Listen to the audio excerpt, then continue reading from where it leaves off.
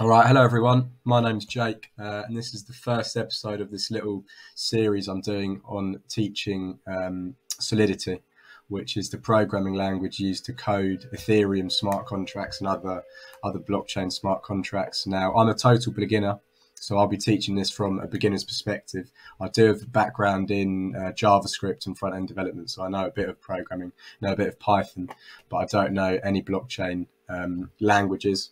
So I'm going to be teaching this, like I said, from a total beginner's point of view. I'm not going to be talking about how the blockchain works or how transactions are verified in cryptography. I'm just going to get straight into the actual coding. It's important to know I'm also currently, so I paid for this Udemy course, which is what's helping me learn. So yeah, I really recommend that. That's also very good. But the idea of this is just basically to teach Solidity from a beginner's perspective and simultaneously help me learn it better, because by teaching, by showing, it certainly does make you a better student yourself. So first of all, we're going to be using MetaMask. I'm not going to teach you how to set up a MetaMask account, but yeah, we've got all the MetaMask. I'm connected to the Ropsten test network. If I log in quickly now.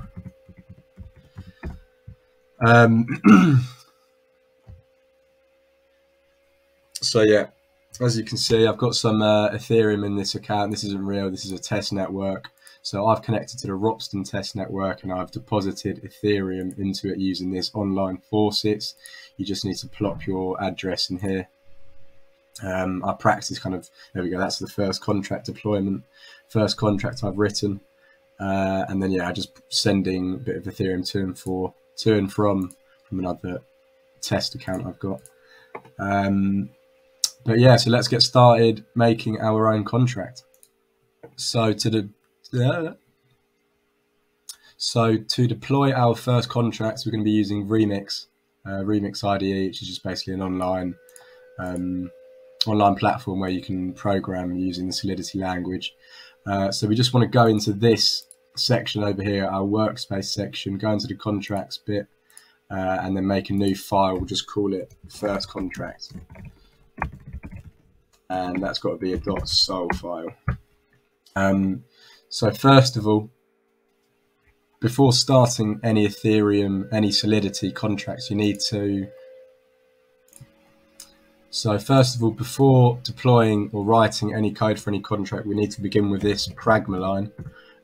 So we say pragma Solidity, and then the version, so we use a caret, which means any version higher than the one we're about to give, and we're going to be using version 5.11.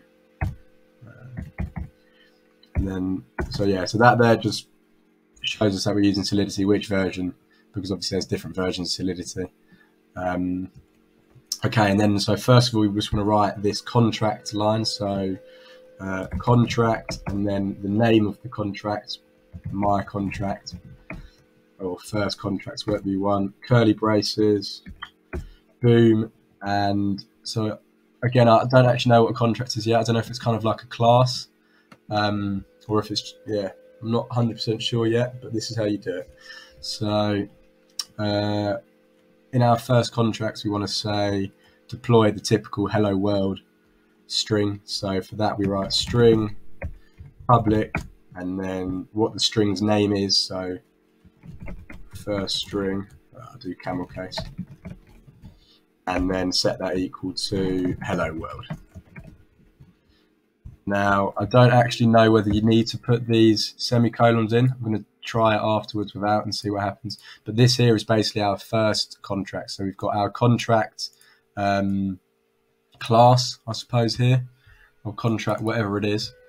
And inside it, we're saying that we've got a string, a public string specifically, which is called first string, and it has the value of hello world.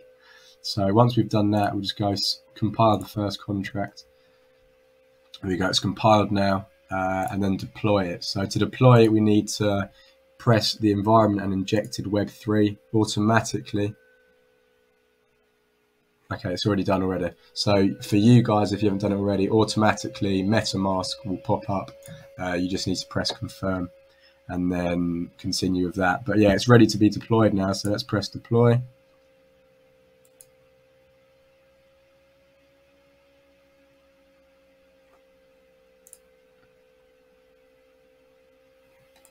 There's been an error.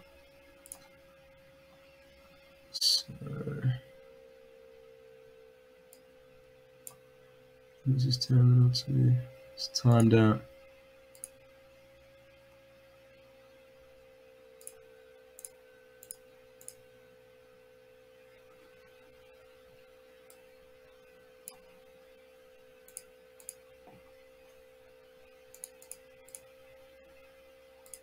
Okay.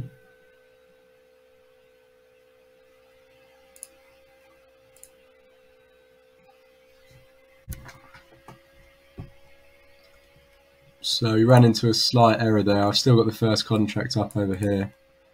So yeah, we're just going to go into the, we'll just compile it again.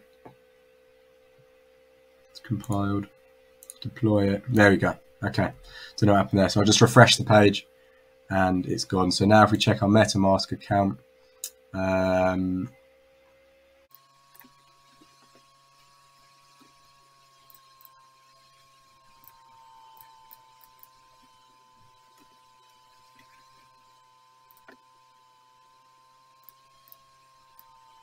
right, so it hasn't come through on the MetaMask account yet, which is weird.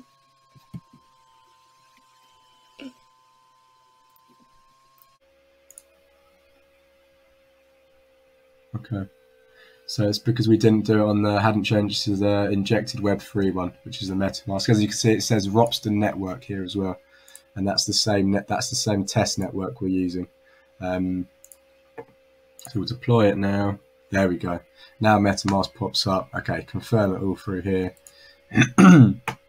And yeah, gas fees get used, but it gets taken out of our fake Ethereum anyway.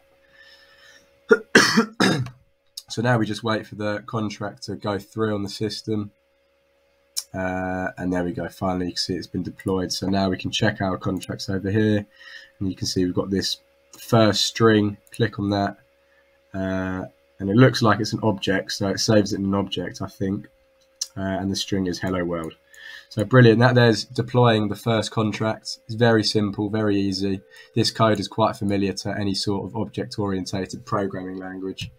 I believe is Solidity object. I think Solidity is object-oriented. Yeah. So it's an object-oriented language such as JavaScript or C++. I think C++ is. Yeah, also an object one. So yeah, right. So I hope you found that interesting. Hope you found that useful. Like I said, I'm a beginner, so you'll kind of be learning. If you're watching this, you'll be learning it alongside me, rather than getting confused by some guy who knows it all already and is just spitting words out at you. So that's what I aim to achieve. And like I said, hope to be fair, the main reason as to why I'm doing this is to improve my own abilities, and then potentially I'll be able to teach it better in the future.